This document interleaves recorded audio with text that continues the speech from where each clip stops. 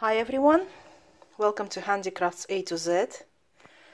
And as I promised on some resources about a month ago, next week I will start weaving the knotted azeri carpet using the Ashford rigid heddle loom. This one is size 12.5, which that gives us about 25 knots per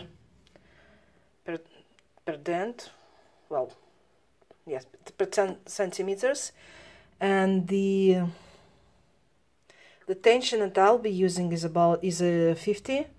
So I will use 2 heddles also to warp the carpet properly.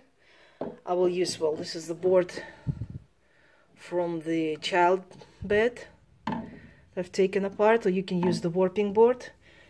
The reason I'm using is because when you warp the loom directly, you get a triangle, and this is not really good for the carpet because the tension there should be even across the whole area, the whole surface. So I'll be warping around like 3 or 4 pegs, and I've already marked the heddle itself. This is 1 centimeter slots, and my carpet will be 125 knots.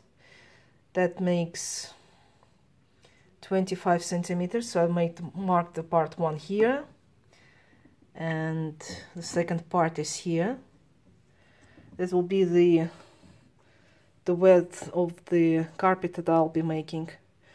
So hopefully next week I will start warping it and we'll be ready to begin the knotted carpet. Stay tuned. Bye.